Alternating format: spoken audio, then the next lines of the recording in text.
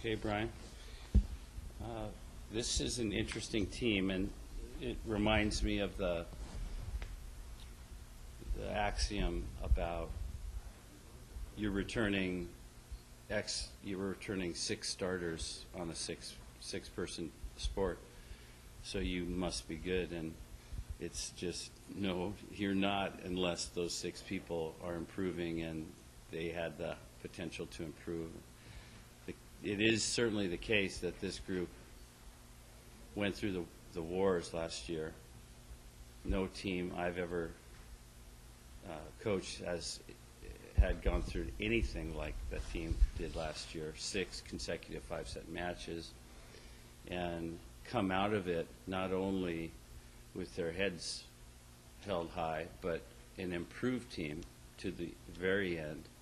And I wish we had won out. It would have been a little bit nicer story to say we won our last 4 of 4, but we actually lost one of those final 4 matches.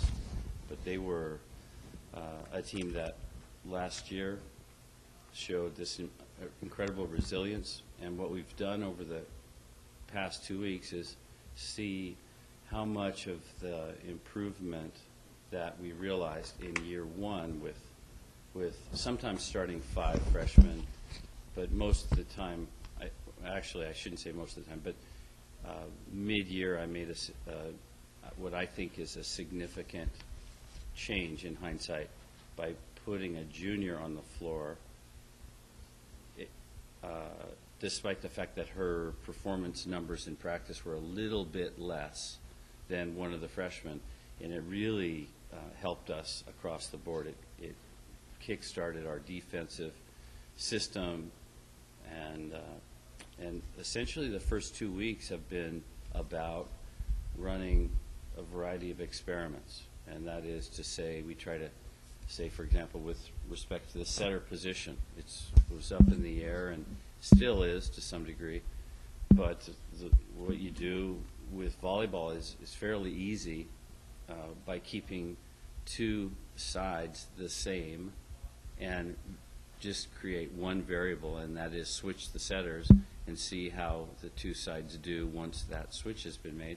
You've got a fairly highly valid experiment, and so that's what we're forced to do based upon what I would suggest is a lack of quality time to get the kids oriented toward the best roles they could possibly play. But it is what it is, and everyone faces those same circumstances, so I'm not going to complain about that. We've run the setter experiment. Importantly, we ran an outside hitter experiment and looked at using Jennifer Ketty, who was an all-freshman team. And if you looked at the box score from Saturday night, she was second in total kills, though her efficiency was low. She was second to Olawalafe in total kills. Dee had 15, and Jennifer a total of 12. 5 as an outside hitter, or 7 as an outside hitter, and 5 as a middle. So what I did was, Saturday night was for now, the end of that experiment, and we couldn't wait any longer because we've got Arizona Friday night, picked to finish 4th in the Pac-10. So we needed to figure out where does Jen Ketty best serve us, no pun intended, here with the first week of competition staring us in the face.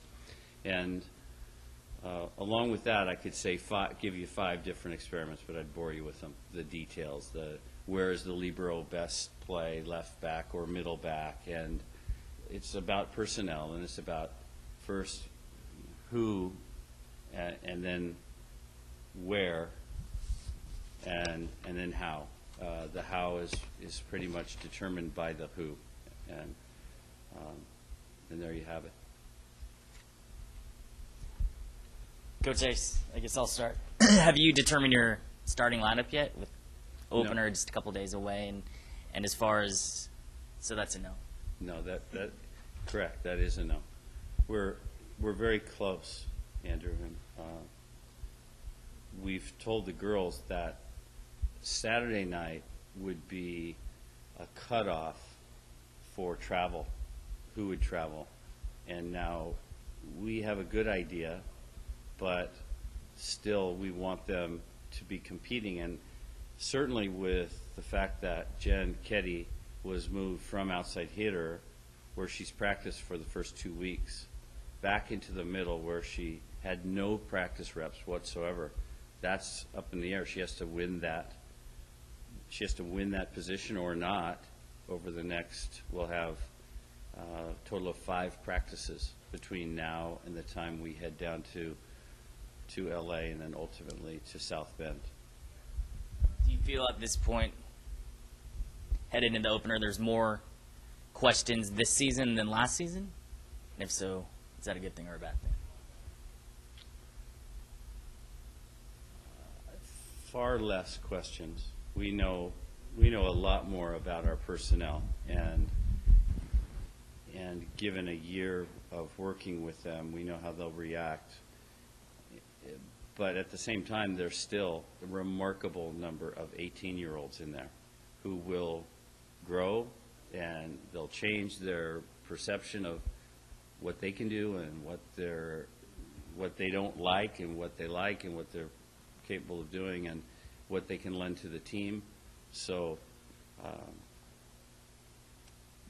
well, last year when we have 6 freshmen coming in who potentially all 6 could have been starters, you've got questions galore.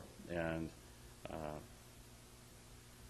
in hindsight, if I could change things, I would put a little more stability in lieu of talent, incoming talent, because college Division I, high-level Division I volleyball, which is really that's all we schedule. We don't have any powder puff matches, and they're going to need to play at a high level from the get-go.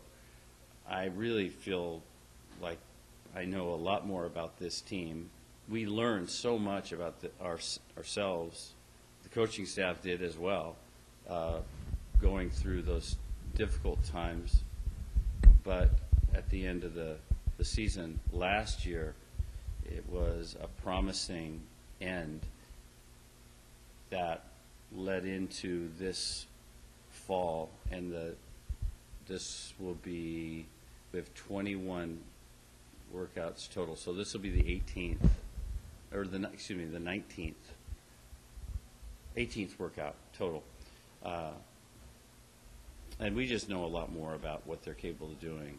There's just a few things that need to be resolved over the last few practices, and then we go into the non-conference component, which it's really important that we win, but it's also a chance for us to further define roles and answer more questions as we go. That's what a team's, they say it's in the pursuit, and I truly believe that as we go along this year. It'll be a very interesting time with a great group that seem to have a very high level of buy-in to what we're doing.